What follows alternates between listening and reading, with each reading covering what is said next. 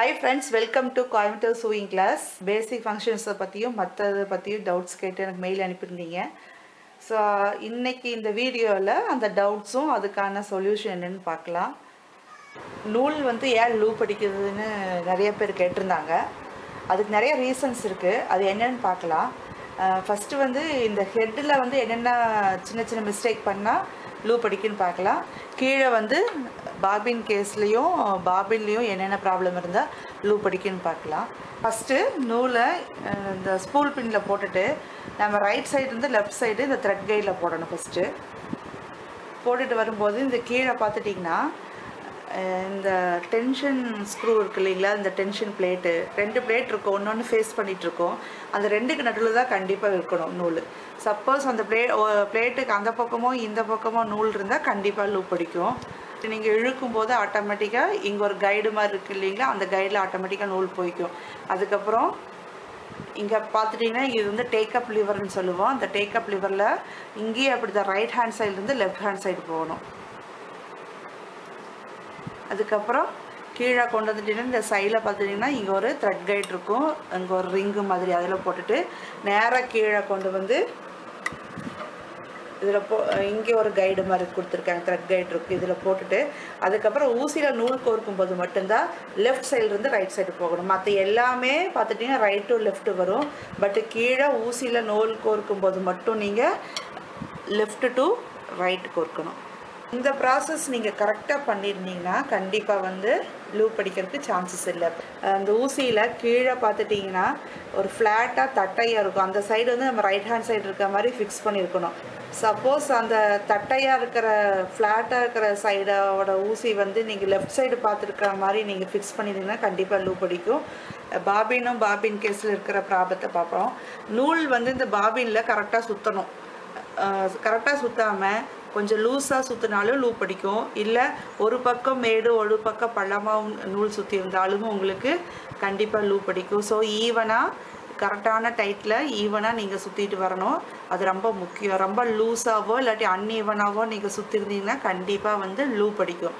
அடுத்தது bobbin case எடுத்துட்டிங்கன்னா bobbin கேஸுக்குள்ளே பாபினை போட்டுட்டு இந்த நூலை இந்த ஸ்லிட்டு வழியாக வெளியில் எடுக்கும்போது நூல் இந்த மாதிரி வரணும். ரொம்ப லூஸாக வரக்கூடாது, ரொம்ப டைட்டாகவும் வரக்கூடாது. இந்த மாதிரி அளவான டென்ஷனில் வெளியில் வரணும். இது பார்த்துக்குங்க. அப்படி சப்போஸ் இது ரொம்ப டைட்டாகவோ லூஸாகவோ இருந்தால் என்ன பண்ணுறது அப்படின்னா இந்த மாதிரி ஒரு சின்ன ஸ்க்ரூ ட்ரைவர் நம்ம மிஷின் வாங்கும்போது கொடுப்பாங்க. இந்த 2 நட்டு கொடுத்துருக்காங்க பார்த்தீங்களா, இதில் சின்ன நட்டை விட்டுருங்க. இந்த கொஞ்சம் பெருசாக இருக்குது பார்த்தீங்களா, அதை தான் நாம் அட்ஜஸ்ட் பண்ணணும். இந்த ஸ்க்ரூ ட்ரைவர் வச்சுட்டு ரொம்ப டைட்டாக இருந்தால் கொஞ்சம் லூஸ் பண்ணிக்கிங்க, கொஞ்சம் லூஸாக இருந்தால் கொஞ்சம் டைட் பண்ணி சரி பண்ணிக்கிங்க. இதுதான் பண்ணிக்கணும். சப்போஸ் இந்த ஸ்க்ரூ ட்ரைவர் உங்கள்கிட்ட இல்லை அப்படின்னா ஒன்றும் பிரச்சனை இல்லை. இந்த பாபின் இருக்கு இல்லைங்களா, இதுலேயே நம்ம இப்படி வச்சு நம்ம இப்படி சரி பண்ணிக்கலாம். இதுவே நம்ம ஸ்க்ரூ ட்ரைவராக யூஸ் பண்ணிக்கலாம். இதை வச்சு நம்ம நட்டை கொஞ்சம் லூஸ் பண்ணிக்கலாம், இப்படி டைட் பண்ணிக்கலாம். சரிங்களா? அடுத்து இன்னொரு டவுட்டு கேட்டிருந்தாங்க, ஏன் நூல் கட் ஆகிட்டே இருக்குது, தைக்கும்போது கட் ஆகிட்டே இருக்குது அப்படின்னு கேட்டாங்க. அதுக்கு 2-3 ரீசன்ஸ் இருக்குது. அது என்னென்னு பார்க்கலாம். அப்போவே சொன்னேன் பார்த்தீங்களா, இந்த நட்டு லூஸாக இருந்துச்சுனாலும் டைட்டாக இருந்தாலும் லூப் அடிக்கணும். நூல் கட் ஆகிறதுக்கு ரொம்ப டைட்டாக இருந்துச்சுன்னா கண்டிப்பாக நூல் கட் ஆகும். இது நூல் வெளியில் ஃப்ரீயாக வராமல் கொஞ்சம் ரொம்ப இப்படி இழுத்து கஷ்டப்பட்டு இழுக்கிற மாதிரி டைட்டாக இருந்ததுன்னா கண்டிப்பாக நூல் நம்ம தைக்கும்போது கட் ஆகும். இது ஒரு ப்ராப்ளம் தான் இதில் இருக்குது. இப்போ மேலே மிஷினில் ஹெட்டில் என்ன ப்ராப்ளம் இருக்குதுன்னு பார்த்துட்டிங்கன்னா ஊசி மாற்றி போட்டிருந்தாலும் அப்படியே ஊசியோட இந்த எண்டு இருக்குல்ல ரொம்ப ஷார்ப்பாக இருக்கணும். அப்படி இல்லாமல் இது கொஞ்சம் வளைஞ்சு இருந்தாலும் இல்லை உடஞ்சி போயிருந்தாலும் இல்லை கொஞ்சம் பெண்டாக இருந்தாலும் உங்களுக்கு பிளண்டாக இருந்தாலும் உங்களுக்கு கண்டிப்பாக நூல் கட் ஆகும். அதுக்கப்புறம் பார்த்துட்டிங்கன்னா இந்த இடத்துல இந்த ஸ்க்ரூ இருக்குது இல்லைங்களா, இந்த டென்ஷன் ஸ்க்ரூ இருக்குது இல்லைங்களா, இது ரொம்ப நீங்கள் டைட்டாக செட் பண்ணி வச்சுருந்தாலும் உங்களுக்கு தைக்கும்போது நூல் இது வழியாக தானே வருது இல்லைங்களா, அப்போ இங்கே ரொம்ப டைட்டாக இருந்துச்சுன்னா உங்களுக்கு நூல் கட் ஆகும். அப்போ இது கொஞ்சம் இந்த ஸ்க்ரூவை கொஞ்சம் அட்ஜஸ்ட் பண்ணிக்கிங்க. நீங்கள் தைக்கும்போது உங்களுக்கே தெரியும் கொஞ்சம் டைட்டாக இருந்தால் லூஸ் பண்ணிக்கிங்க. ஸோ இந்த ஒரு சில ரீசன்னாலே நூல் கட் ஆகும். அதுக்கப்புறம் இன்னொரு ரீசன் என்னென்னு பார்த்துட்டிங்கன்னா நம்ம பெடலிங் பண்ணும்போது கரெக்டான பொசிஷனில் உட்காந்து கரெக்டான ப்ரெஷர் கொடுத்து பெடல் பண்ணணும். மோட்டர் போட்டிருந்தா பிரச்சனை இல்லை. பட் வந்து கால்லையே பெடல் பண்ணி நீங்கள் தைக்கும்போது உங்களுக்கு வந்து கரெக்டான சீட்டிங் பொசிஷன் இல்லைன்னா கண்டிப்பாக நூல் வந்து கட் ஆக சான்சஸ் இருக்குது. ஏன்னா ப்ரெஷர் ஃபுல்லாக நம்ம அந்த பெடலில் கொடுக்கும்போது மிஷின் வந்து சரியாக ஃபங்க்ஷன் ஆகாமல் ஒரு மிஸ்ஃபங்க்ஷன் மாதிரி ஆகி கண்டிப்பாக உங்களுக்கு நூல் கட் ஆகிடும். ஸோ அதனால் நீங்கள் உட்காரும்போது கரெக்டான உங்கள் ஹைட்டுக்கு தகுந்த மாதிரி சேர் போட்டு உட்காந்து தைங்க. நூல் கட் ஆகிறதுக்கு இன்னொரு முக்கியமான ரீசன் என்னென்னா, நம்ம தைக்க ஸ்டார்ட் பண்ணும்போது கண்டிப்பாக நாம் இந்த மாதிரி இந்த வீலை நம்மளை பார்த்து சுற்றிட்டு தான் நீங்கள் பெடல் பண்ண ஆரம்பிக்கணும். இன்கேஸ் நீங்கள் ரிவர்ஸில் இப்படி சுற்றிட்டீங்க அப்படின்னா கண்டிப்பாக நூல் அங்கே கட் ஆயிரும். ஸோ அதனால் நீங்கள் தைக்க பழக ஆரம்பிக்கும் போதே நீங்கள் நூலெல்லாம் எதுவுமே போடாமல் இந்த வீலை நம்மளை பார்த்து சுற்றி விட்டு பெடலிங் பண்ணி நல்லா பெடலிங் பண்ணி பழகிக்கிங்க. அதுக்கப்புறம் நீங்கள் வந்து தைச்சிட்டிங்கன்னா உங்களுக்கு அடிக்கடி நூல் கட் ஆகாது. அடுத்தது ஊசியை பற்றி நிறைய டவுட்ஸ் கேட்டிருந்தாங்க. இந்த ஊசி வந்து இந்த மிஷினுக்கு எத்தனை நம்பர் ஊசி யூஸ் பண்ணணும்னு சொல்லி கேட்டிருந்தாங்க. அங்கே பார்த்துட்டிங்கன்னா ஒன்று 14 இருக்குது, ஒன்று 16 போட்டிருப்பாங்க. இதில் பார்த்தீங்கன்னா தான் உங்களுக்கு தெரியும். நம்ம வீட்டு யூஸுக்கு நம்மளுக்கு இந்த நம்பர் 14 நம்மளுக்கு போதும். ஆனால் இந்த 16 வந்து என்னென்னா டெய்லர் கடையில் கொஞ்சம் கெட்டியாக இருக்கிற துணி தைக்கிறதுக்கு அவங்க இதை யூஸ் பண்ணிக்குவாங்க. கடையில் ஊசி வாங்கும்போது கடைக்காரர் கேட்பார், சின்ன மிஷினுக்கா பெரிய மிஷினுக்கான்னு கேட்பாரு. நீங்கள் அதுக்கு தகுந்த மாதிரி சொல்லி வாங்கிக்கிங்க. அடுத்தது வந்து டவுட் என்ன கேட்டிருந்தாங்கன்னா, இந்த ஸ்டிச்சிங் லென்த்து வந்து எப்படி வச்சுக்கிறது அப்படின்னு கேட்டிருந்தாங்க. எப்படி அதை அட்ஜஸ்ட் பண்ணிக்கணும்னு கேட்டிருந்தாங்க. இந்த ஸ்டிச்சு இதுக்கு பேர் வந்து ஸ்டிச்சு ரெகுலேட்டர் நாப்னு சொல்லுவோம்.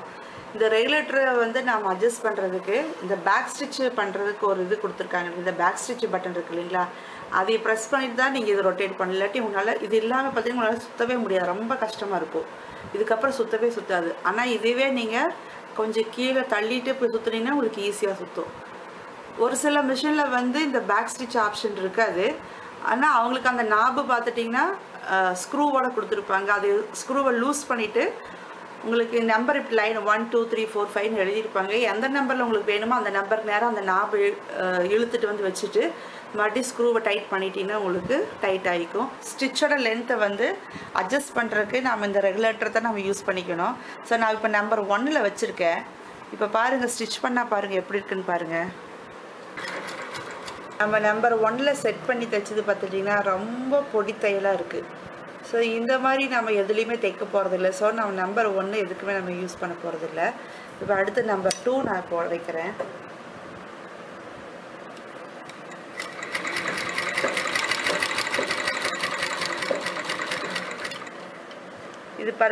இது பாருங்கள் நம்பர் 2 வச்சு தைச்சிருக்கேன். ஸோ இது நம்ம ப்ளவுஸ் எல்லாம் தைக்கிறதுக்கு நம்ம இந்த மாதிரி யூஸ் பண்ணிக்கலாம். அடுத்து நம்பர் 3 செட் பண்ணி தைச்சு காமிக்கிறேன்.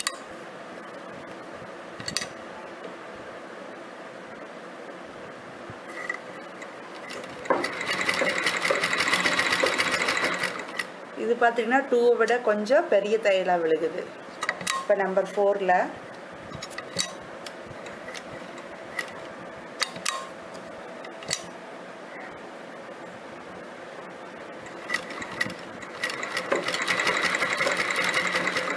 பார்த்தீங்கன்னா நம்பர் 3 விட இப்போ தையல் கொஞ்சம் பெருசாக இருக்குது பாருங்கள். இப்போ அடுத்து நம்பர் 5.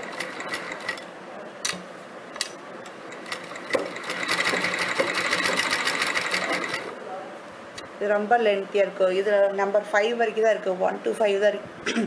இதில் வந்து 1 to 5 வரைக்கும் தான் இருக்குது. ஸோ நம்மளுக்கு பார்த்துட்டிங்கன்னா 1 or 2 வச்சுக்கலாம், இல்லாட்டி 2 and half கூட வச்சுக்கலாம். இப்போ 2 and half உங்களுக்கு வச்சு காட்டுறேன் பாருங்கள். 2க்கு 3க்கு நடுவில் ஒரு பெரிய கோட் இருக்குது பார்த்தீங்களா, அதில் நீங்கள் இருக்கிற மாதிரி செட் பண்ணிக்கிங்க. இங்கே தான் பாயிண்ட் இருக்குது. ஸோ இந்த இது வந்து இங்கே இருக்கிற மாதிரி வச்சுக்கணும். இந்த 2 and half செட் பண்ணிக்கிங்க. இப்போ வச்சுட்டு இது தைச்சிட்டிங்கன்னா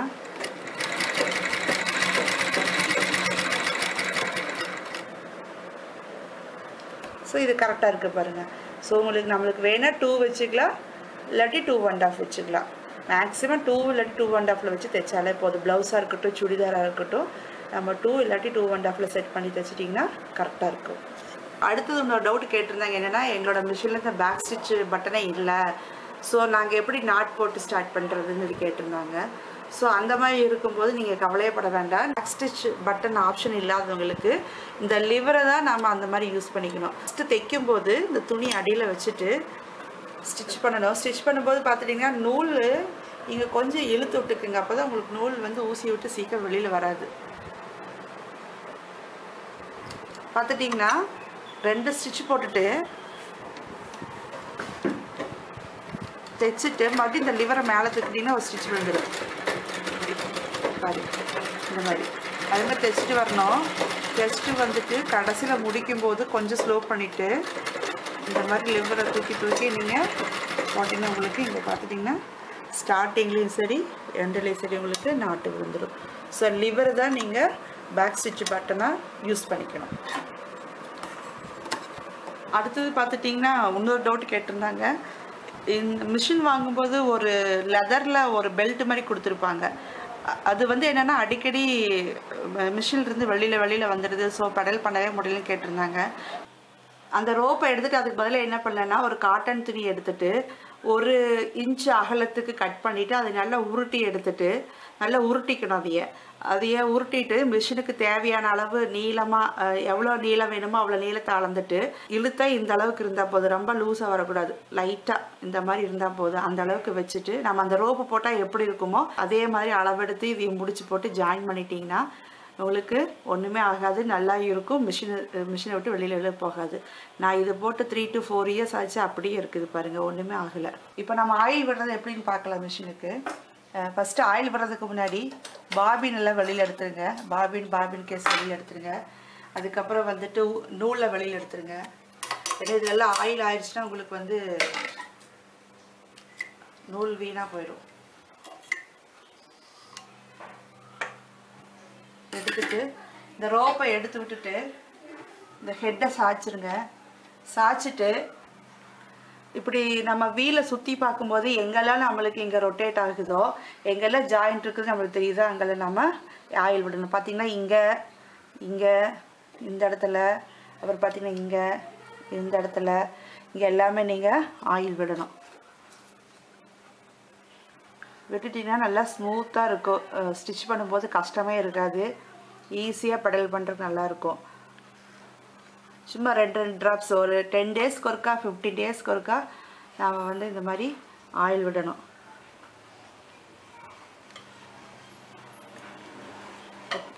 அதுக்கப்புறம் மிஷினில் எங்கெல்லாம் ஹோல்ஸ் கொடுத்துருக்காங்களோ அங்கெல்லாம் ஒரு 2 ட்ராப்ஸ் எண்ணெய் விட்டுக்குங்க.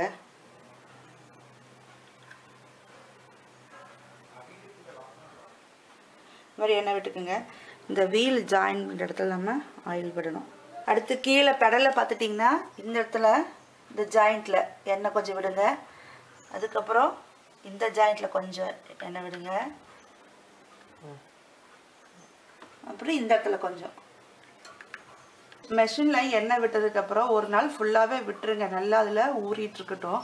அதுக்கப்புறம் நீங்கள் தைக்க ஆரம்பிக்கும் போது இந்த மாதிரி ஒரு பழைய துணி எடுத்து வச்சு நூலெல்லாம் எதுவுமே போட வேண்டாம்.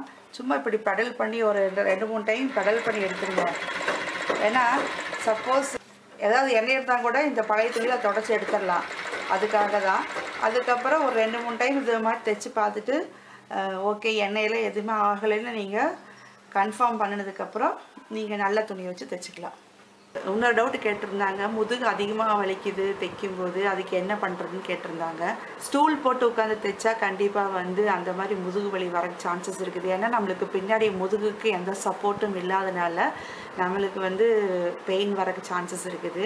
அதனால் நான் என்ன சஜஷன் கொடுக்குறேன் அப்படின்னா, எனக்கு அப்படி தான் முதுகு வலி இருந்தது. ஸோ நான் இப்போ என்ன பண்ணுறேன்னா சேர் போட்டு உட்காந்து தைக்கிறேன். சேர் வந்து உங்களுக்கு சீட்டிங் பொசிஷன் பார்த்தீங்கன்னா உங்களுக்கு ஃப்ளாட்டாக இல்லாமல் கொஞ்சம் மேடு பள்ளமாக இருக்கும். ஸோ நீங்கள் ஒரு பில்லோவோ இல்லாட்டி ஒரு பெட்ஷீட்டோ நீங்கள் மடித்து போட்டுட்டு ஒரு ஈவனாக பண்ணிவிட்டு உட்காந்து தைச்சிங்கன்னா கண்டிப்பாக உங்களுக்கு முதுகு வலிக்காது. கண்டினியூஸாக தைக்காதீங்க. ஒரு 1/2 hour இல்லாட்டி 1 hour தைச்சிட்டு அப்புறம் கொஞ்சம் ரிலாக்ஸ் பண்ணிவிட்டு மறுபடியும் நீங்கள் வந்து உட்காந்து தைங்க. கண்டினியூஸாக உட்காந்து தைச்சாலும் கண்டிப்பாக நம்மளுக்கு முதுகு வலிக்கும். ஸோ இது ஒரு சின்ன ரெமடி.